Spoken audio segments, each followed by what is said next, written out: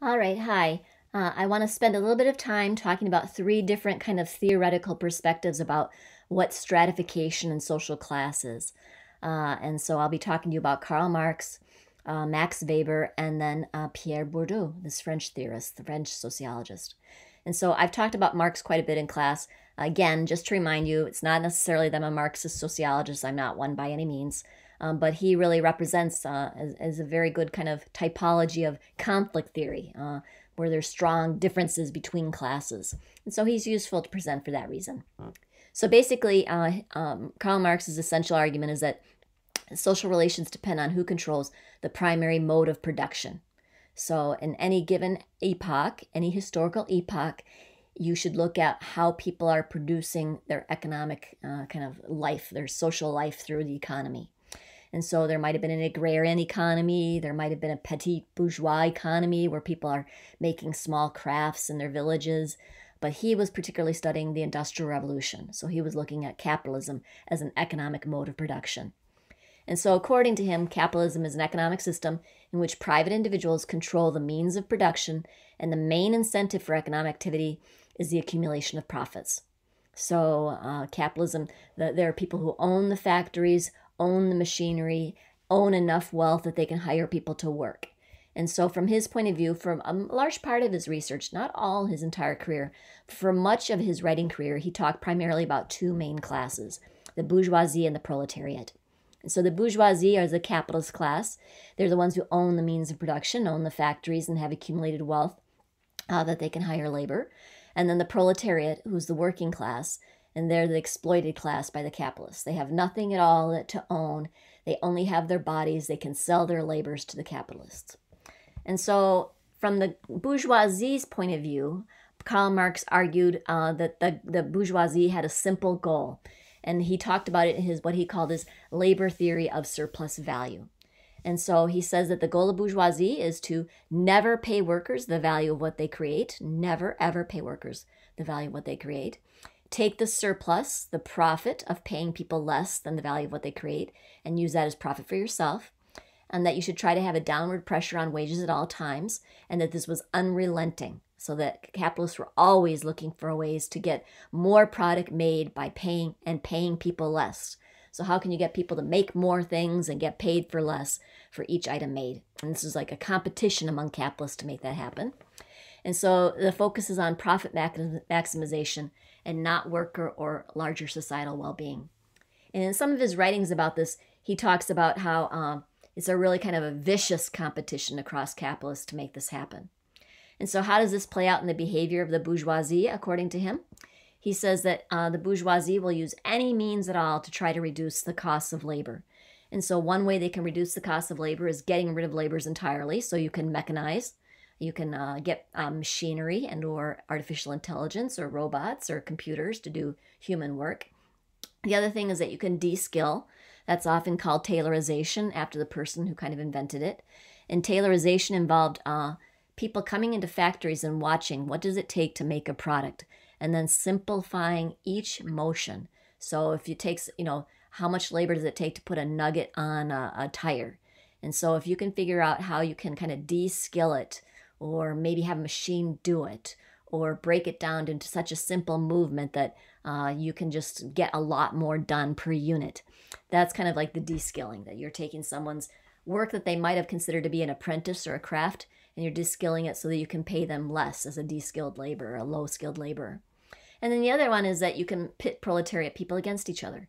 And so you can tell people, hey, if you don't like the wages that we're paying you, don't strike. It doesn't matter to us. We'll just fire you and we'll hire the reserve army of labor. We'll hire these people who are willing to work for less. Or if you don't like it, we'll just take our factories overseas and have people in another country do the labor. And so there's this kind of like trying to get people to agree to lower wages. And so the other argument is that they might try to mollify or sort of trick the proletariat. And so there's a dominant ideology or attitude that the bourgeoisie would say. And so that is the set of cultural beliefs and practices that helps maintain the status quo. So for example, a really harsh example is if you've ever read the Communist Manifesto, Karl Marx goes that religion is the opiate of the masses. And what he means by that is that religion's telling people don't worry about the terrible things that happen to you on earth, that there will be a heavenly reward. And so don't focus on not having material equality here. You'll receive your riches in heaven. And he argues that's a way to pacify people to accept extreme exploitation.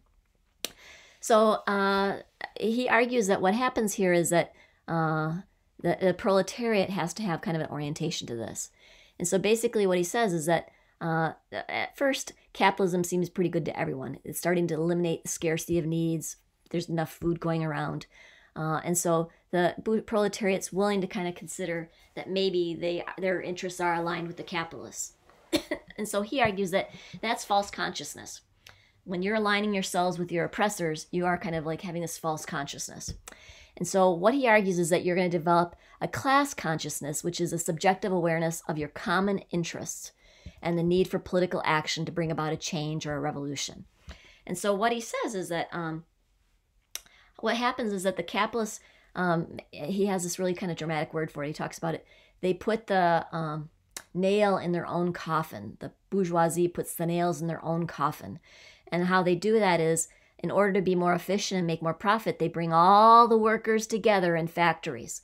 And so all these people are together, and when they begin to feel exploited and mistreated, they turn to their left and they turn to their right, and they realize other people are being exploited just like them.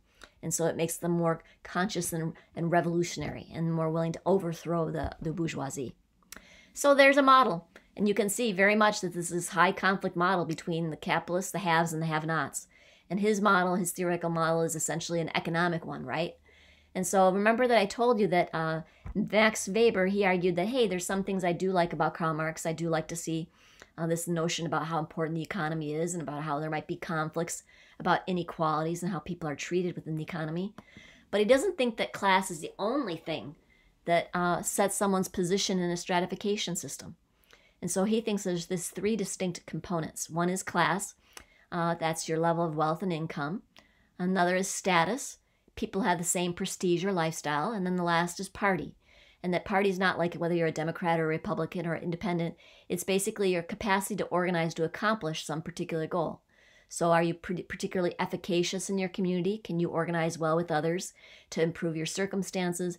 Or are there barriers that make it so that you're unable to get your goals met, your political goals or social goals?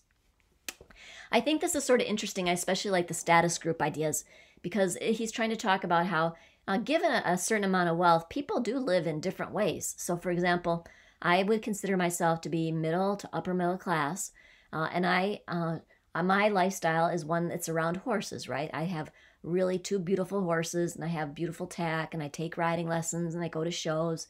And so you really kind of see the lifestyle that I'm having, right? The prestige that I'm having. My aunt is the same sort of thing. She didn't get a PhD, but she worked really hard her whole life at Sears and at different stores as a retail clerk, and she took every overtime she could have, and she married a man who worked at Chrysler, and he never said no to a shift for overtime. And so they became very upper middle class as well. But they like to display their wealth through traveling. They like to travel a lot. And so they travel on a lot of guided tours and that sort of thing. And so we're living very different lifestyles, even though we're in the same class, right? And that if I'm likely to be dating, I usually date somebody who I've met through the horse world, right? And they have all these friendships that they developed through travels through the world. So, for example, some people might want to put their money into buying a nice car, while other people might like to put their money into going to lots of rock concerts. So status, I think, is a really interesting thing to study. So that leads us to the last one, Pierre Bourdieu. And so Pierre Bourdieu, he's really interested in cultural capital. And so you may remember way at the start of the semester, and some of you may be writing about it for your final exam, but I had you read an article by a sociologist who was using his ideas about cultural capital. You remember that Annette Lareau piece that was talking about how working class people may have less cultural capital to navigate universities than people from the upper middle class, because people from the working class may feel less entitled. They don't know the rules of the game. They don't know that they're allowed to ask professors to make exceptions or to give extra credit. And so Bourdieu is talking about this cultural capital. And so basically cultural capital is our tastes, knowledge, language, and ways of thinking that we exchange in interaction with others. And that because culture is hierarchically valued, it can be a form of power. And it's argued that people in different classes have different kinds of cultural capital.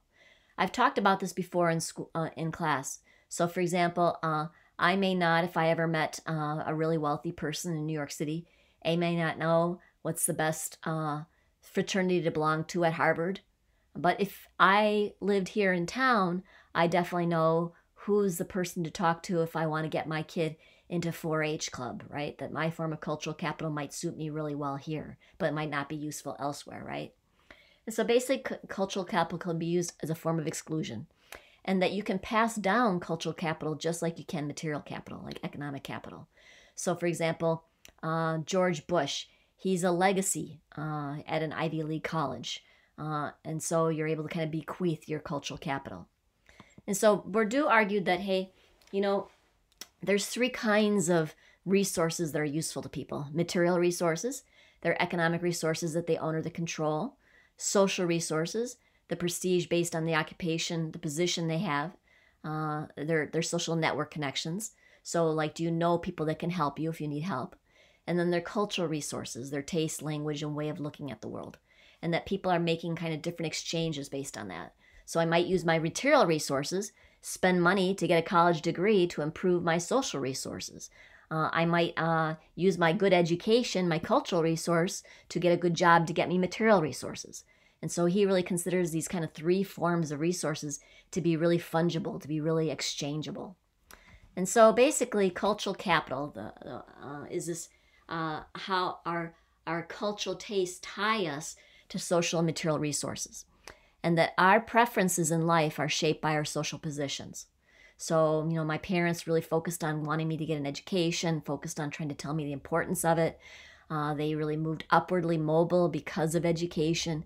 And so my preferences are shaped by that. My parents have taught me to really value being a person who likes book learning and likes new ideas and likes to reach out and talk with people. So that's a preference that's been ingrained in me, right? And that entitlement itself is tied to culture and our social positions. So on the human family development side, there's a lot of research that shows that, that we are socializing children differently based on class. So that, by example, by age 3, children with professional parents have 500,000 instances of praise and only 80,000 words of disapproval, but children in families on welfare are praised only 75,000 times and are reprimanded 200,000 times. And so you see these real class-based differences in kind of how even children are raised. And so I think that's sort of interesting to think through how our social resources, material resources, and cultural resources shape our behaviors in the world.